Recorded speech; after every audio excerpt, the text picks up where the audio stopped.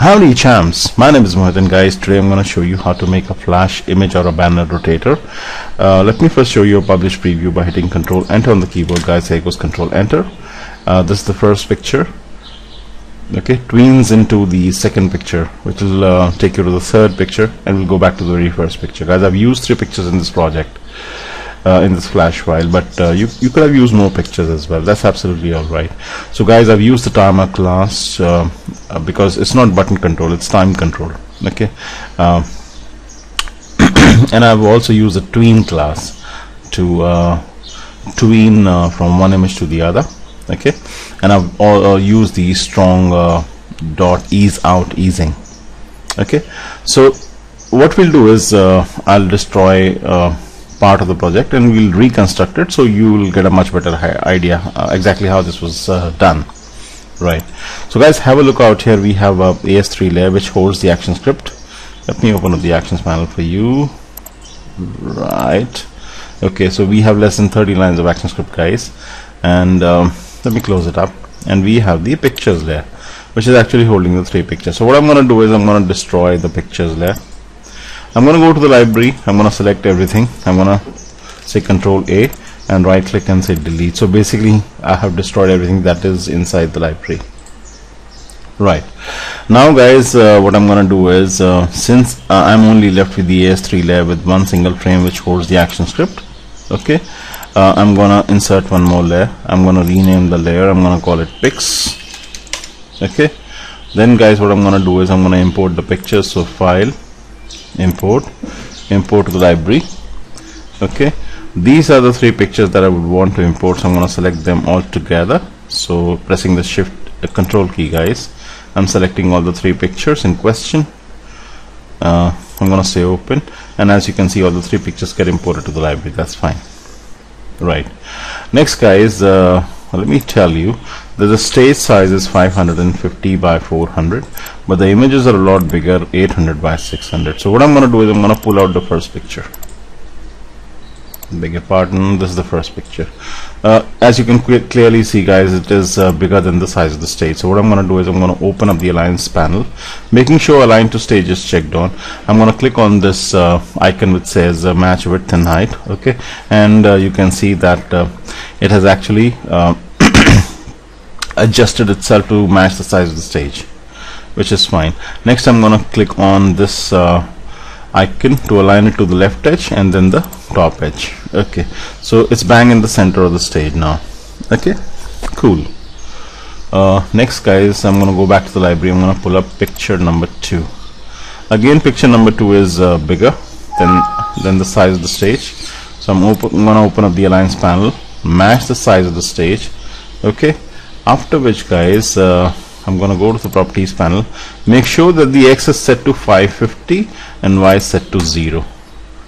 Right, in doing so guys, what will happen is that the second picture will align itself towards the right of the first picture. Okay, cool. Next guys, I'm going to go back to the library, pull out the third picture. Okay, again open up the Alliance panel, match the size of the stage. Okay, go to the properties panel, make sure X is set to 1100 this time. Every picture is 550 in width, guys. Okay, so according to the calculation, the X should be 1100 and Y should be 0. Okay, so if I zoom out, let's say at 50%, you can have a look that what I've done is I've aligned the 3 pictures next to each other, adjacent to each other. Cool.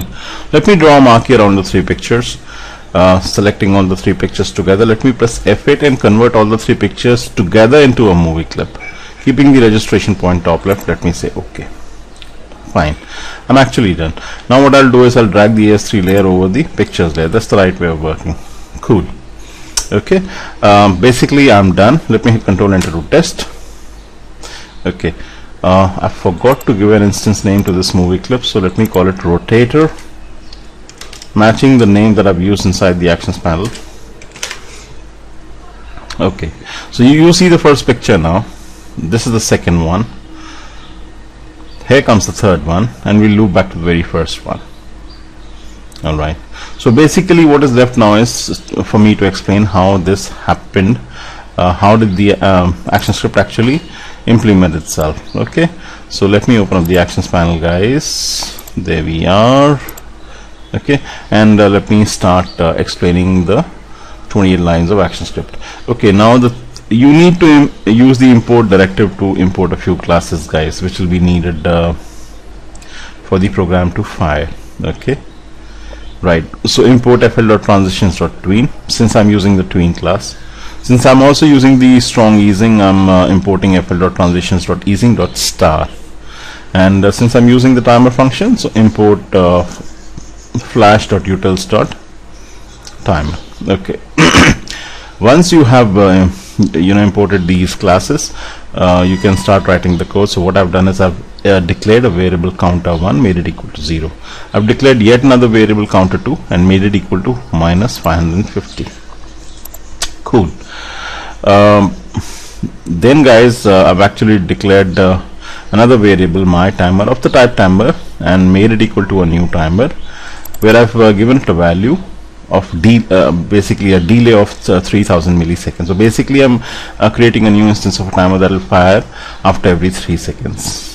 Okay, so let me comment here, fires every 3 seconds. Cool. Let me save it up, Control S. Okay, then guys, in line number 9, what I've done is I've added an event listener to the timer, which is my timer.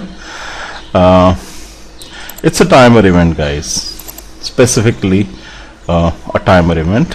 Okay, and every time the timer fires, I would want a function called run to fire.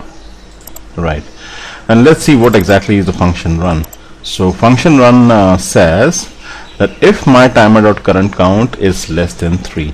Now the first time the timer fires, the current count is 1. The second time the timer fires, the current count is 2. So as long as the current count is less than 3, okay, I would want to use the tween class in the following manner. So I'm declaring a variable, my tween, of the type tween is equal to new tween, basically creating a new instance of a tween. So guys, if you don't know how the tween class works, I'm not going to explain it in this lesson or tutorial. You'll have to look it up. Okay, and then it wants to know what exactly do I want to tween. So basically I want to tween the rotator. Rotator is nothing but the name of the movie clip, and the movie clip which contains the 3 pictures. Okay, what do I want to tween? Which property do I want to tween? I would want to tween the X property, basically move it along the X axis. What kind of easing do I want to use? I want to use the ease out, right? And from which point to which point, so which coordinate to which coordinate do I want to move it. So counter 1, if you remember, is 0. Okay, counter 2 is minus 550. So basically I would want to move the rotator, which is this movie clip, 550 pixels to the left, so that this picture will go off the stage and the second picture will come onto the stage. This is the whole logic, guys. Right, and in how much time do I want to move it? 20 false means 20 frames. So the time it takes to move 20 frames, that is the amount of time that I would want to use. So 20 false means 20 frames, the time taken to move 20 frames. Right, and guys, if you remember, 24 frames per second is the default. Okay, so less than a second, slightly less than a second, that is what it exactly implies. Right, okay, so a fraction of a second, less than a second. Also what I'm doing is, every time the timer fires, I am reducing 550 from it. So basically counter 1, I'm making it equal to, counter 1 minus is equal to 550, and counter 2 minus is equal to 550. Basically it's a way of saying, every time the timer fires, please reduce 550 from the existing value of the counter. Okay, so this will happen if the current count is less than 3, but in case it is not, else. So basically, what if it becomes equal to 3 or more than 3? Okay, so the moment it becomes equal to 3, the third time the timer fires, I would want basically when the third time the timer fires is when actually all the pictures have shown themselves. Okay, so I would want to have another tween happening, so creating another instance of a tween. So basically creating another variable, my tween1 of the type tween, is equal to a new tween. Here again I'm rotating the rotator. Rotator is the picture, you know, the bigger movie clip containing the 3 pictures. Again I would want it to move along the x-axis, so I'm tweening the x property, okay, using the strong dot ease out once again, and I'm setting the initial value to a minus 1100 for the rotator, from minus 1100 to a 0. So basically what this will do is it will take the third picture back to the very first picture, again in less than 1 second, so fraction of a second. 20 false means the time it takes to cover 20 frames, and basically it takes 1 second to cover 24 frames, so less than a second, okay. And so basically line number 17 is responsible for taking the third picture back to the very first picture, right. So we are tweening along the x-axis from coordinate minus 1100 to coordinate 0, right. And after which, guys, I'm running a function called reset routine. I'm calling a function called reset routine. What exactly is reset routine? We'll soon see that. And guys, out here I'm starting the timer. See, I've created a timer out here. Just creating a timer is not enough. You have to start the timer too, right. Now let's look at what exactly when I call the function reset routine, what exactly am I calling. So here's the function reset routine.